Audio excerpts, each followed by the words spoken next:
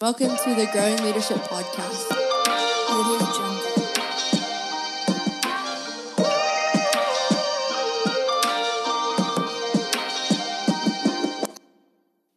What is up, guys, and welcome back to the Growing Leadership Podcast. We are so excited that you guys are here with us today and you came to listen to our podcast. Today we have Matt Pinnell, the Lieutenant Governor of Oklahoma, and he gives us great insight on productivity in his own leadership and productivity in leadership in general.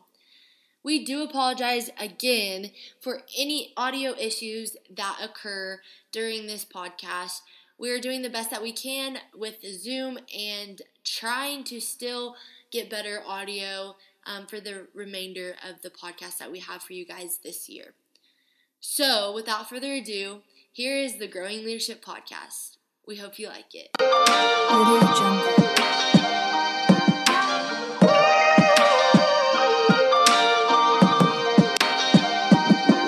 All right, guys, welcome back to the Growing Leadership Podcast. Today we have Matt Pinnell with us.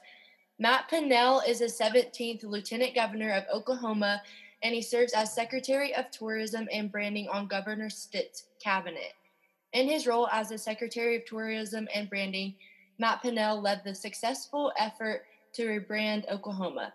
Matt Pinnell is a graduate of Oral Roberts University and lives in Tulsa with his wife and 4 children who attend Jenks Public Schools.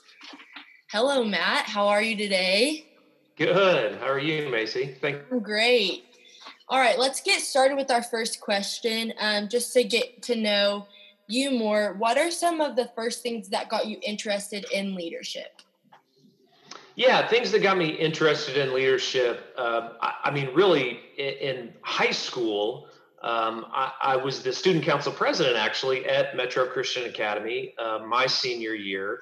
But I had teachers. I had teachers that saw something in me that really kind of pushed me to student council when I was in high school. That really helped develop some leadership skills in me. So, thankfully, I had some teachers, and I know a lot of people can share those same stories that, a lot of times it tracks back to a teacher. Teachers really help run the world. And when they see something in a student and they help kind of highlight it and develop those skills, then, you can really create some world changers. So, for me, it was really teachers. I was a people person. I love being around people. I was involved in a lot of drama classes kind of early on in middle school and high school. And I guess a combination of those things, again, I had some teachers, again, say to me, hey, student council, you should really think about that route. And that was kind of my introduction to leadership. That's awesome. Yeah, teachers definitely are a godsend because that's how I kind of got started too, is teachers encouraged me to do things and step out of my comfort zone. Yeah. So you said encouragement is the right word there. Yeah. When teachers when they encourage something in students and students look up to those teachers, then you can really get somewhere really quick. So encouragement is really the right word. Yeah, that's good. So you said that you started in high school with your leadership journey. So how did you continue to develop it even when you went into college? Internships for me is something that I talk to high school students about as they start entering into college years. You can get so busy in college. Once you get there, it's a little overwhelming to start with. That sometimes you can pause or lose momentum on some of those leadership skills or things that you are passionate about. And for me, I love politics, and I interned with a lot of local elected officials, and I worked on a lot of campaigns, which essentially was an internship for me. That really was very valuable. So, continuing to sharpen your leadership skills, for me, internships are huge. And I really really encourage high school students to be already putting a plan in place for looking for internships as you start preparing for college. Again, college is going to be overwhelming to start with. So don't take your eye off the ball when it comes to continuing to sharpen some of those leadership skills. Yeah, that's good. Really, internships are great and they really help too. It helps you like prepare. I think it helps you prepare for the like real world too. Yes. Instead of just coming out of college and being like, I've never had a real job before. So Right. that's Yeah, so well, that's a great point. It's kind of it gives you a little taste of what is coming. You know, you can get your yeah. feet wet, so to speak, with an internship. Yeah, for sure. So what motivated you to be the lieutenant governor of Oklahoma? You know, I researched it quite a bit. I didn't run for lieutenant governor just to run for something. It really fit my background. I have a sales and marketing background, and the lieutenant governor in Oklahoma, I firmly believe, is kind of the sales and marketing director for the state. And again, that's why I feel like in a lot of ways this is my dream job in politics is being the sales and marketing director for the state of Oklahoma, with again my background in sales. So I think it's a good lesson that if you're running for a political office just to run for something and you're not passionate about that position, you're going to lose your direction really fast. But I ran for lieutenant governor to really be lieutenant governor. Most people just run for lieutenant governor to then run for something else, usually governor. In a lot of ways, it wasn't a stepping stone for me. It was really a job that I love doing every day, but it's because I'm passionate about the things that the lieutenant governor's in charge of. That's awesome. That's really comforting to know that like you are passionate about it and you didn't just run to say I'm the lieutenant governor of Oklahoma, or something like that. Because I know some people do, but it's nice to know that you're actually passionate about what you do as lieutenant governor. That's right. That's right. So, what is one of your favorite memories of being lieutenant governor? Wow. Well, I mean, I think at the top of the list certainly would be being sworn into office on the steps of the state capitol. That was you campaign so hard to get elected, and then once you're there, and then to stand on the Capitol steps, laying your hand on a Bible and reading, saying the oath of office is very powerful, and kind of hits you that hey, we're not messing around anymore. This is the real deal. That I will never forget that experience. And then we have 77 counties in Oklahoma, and so traveling around the state, looking at all again the different amazing ecosystems that we have, how different parts of our state are. That has been really fun, but really eye opening as well. Is something that we should be promoting a whole lot more. That's awesome. Yeah. It's like you finally met your goal that you've been wanting for so long. And that's what I know. I kind of had that when I was elected as the state vice president for the OESC, because I'd been wanting to do this since my freshman year. And so I was really like, whenever I got sworn in, it's obviously not on as large of scale as lieutenant governor, but for like student council, that's a big thing. And so when I finally got sworn in, I was like, this is actually happening. This is Right. crazy. Yeah. So I Exactly. totally get where you're coming from for that. So the topic of this podcast is productivity. And we thought this would be a good fit for you because obviously you have to juggle a lot of things like your family and your work and like the other things that you have to do. So why do you think it's essential to have productivity in your leadership? Yeah, I mean, if you are again going down rabbit trails, we kind of call them rabbit trails. Following something that is not productive down a rabbit trail, well, you're not going to be productive. You're not going to get the things done for taxpayers around the state of Oklahoma. And so it really it critically important in my position that listen, there's 4 million Oklahomans that are depending upon the governor and lieutenant governor doing their job and not taking their eye off the ball. So being productive, just making a daily, checklist. I still do that on a daily basis of what is my to-do list today. I certainly have a staff that keeps me on track, but we have a very small staff. We don't have a very large staff in the lieutenant governor's office. So it's still very dependent upon me to make sure that I'm being productive, that I'm focused on the things that I actually have authority over too. That's a really key point. When you get into politics, you may be very passionate about, education policy, or building a road or a bridge, but I don't have authority over building a road or a bridge in the state. That's the Department of Transportation. I have authority over our tourism department and rebranding the state, how we're marketing the state of Oklahoma. I have authority over that budget, and so those are the things that I'm very focused on. And if I focus on the things that I actually have authority over, I'll be more productive. Yeah, yeah, that's good. What are some tips that you would give yourself in high school on how to be productive? Oh man. Well, I think it's this writing things down. It slows your mind down to again be deliberate on what you should be doing for that day or that week. So if I could go back in time, I'd tell my high school stuff a lot of things, but one of them to be more productive is really writing down your goals. I mean, when you're in high school, who do you want to be? What do you want to do? You may not know, and that's fine. But having a journal is really productive, particularly with I think high school kids today. When I was in high school, we didn't have social media yet. We were just getting to a point where we were having cell phones. Makes me feel very old.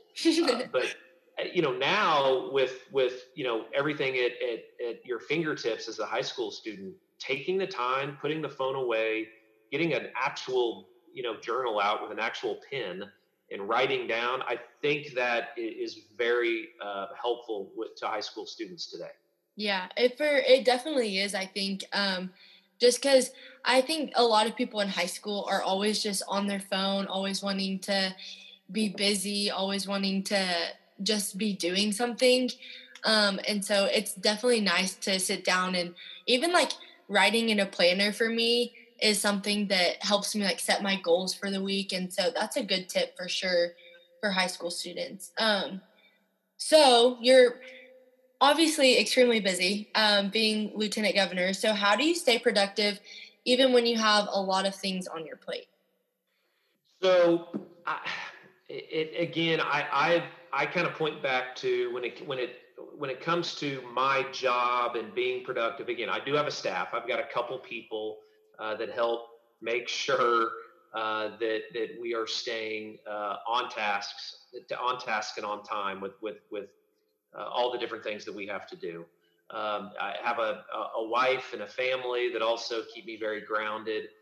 That's priority number one for me. But really, my staff. I have a chief of staff in my office that makes sure that I'm not going down again a rabbit trail somewhere that's not productive. And so you have to have a team around you.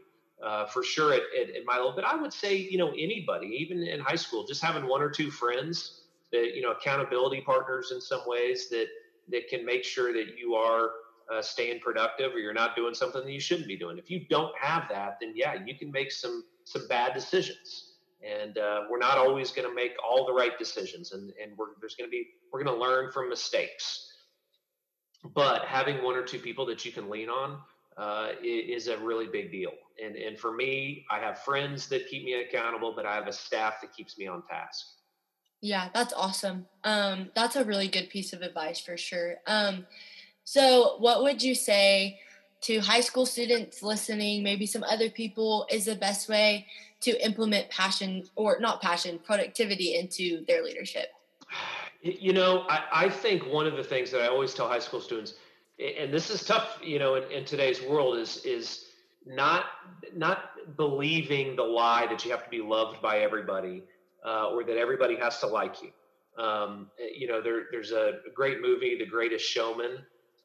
It's just an amazing movie. There's some really great learning life lessons from that movie. But I remember that the wife in that movie tells the main character, hey, you don't have to be loved by everybody. Just a couple people is enough. And if you get consumed with wanting to be loved by everybody, then you're not going to be productive because you're going to try to, uh, you know, um, keep every single one of those people happy, or do everything that you can't do it. It's impossible to keep everybody happy. And if you try to do that, then you're not going to ever stand for anything. So I would make sure that, yeah, have, one friend, two friends, but to try to be loved by your entire senior class, or you try to do that with going into college, it's not going to work, and you're not going to be productive. And that's something that, again, if I could go back in time, I would tell myself that as well. Being in elected office, you want people to vote for you. Of course you do. But not everybody's going to vote for you. And so I think that's been something that I've continually have had to learn and get better at. That, listen, you're going to stand for things, and some people are going to like that, and some people aren't. But at least you're standing for something. And a lot of people in this world today don't. Yeah, that's good. That's really good, because I know, like, if you end up just wanting all these other people to love you, and you're trying to gain the attention and the love from everyone else, you're gonna get your eye off of the ball of what you're trying to accomplish. Yep. So that's really good. So, last two questions. What is the best piece of advice about leadership that you have gotten? Servant leadership for me, I think a leader, they certainly they lead from the front during crisis, but during the good times and all the wins, when the wins start piling up and the successes, you kind of lead from the back, and that's a servant leader. And so servant leadership, I think true leaders, servant always goes in front of the word leader. And I think that is something that everybody has to learn. You can learn that. But servant leadership for me is something that I've read a lot of books about it.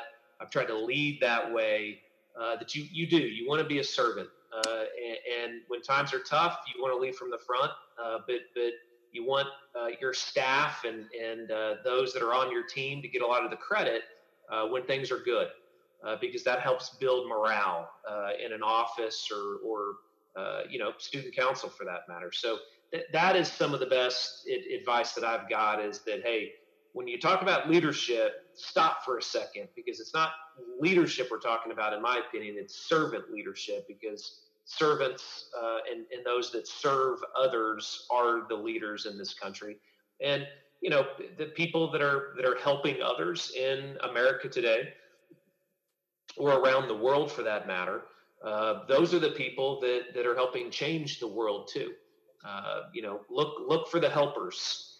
The helpers are the ones that at the when things are tough and when we're down, it's the helpers that are going to lead us out. And those aren't just helpers. They're not just servants. Those are leaders. Yeah, that's a really good piece of advice. Okay, so last question. What is one piece of advice that you would give to a high school student today?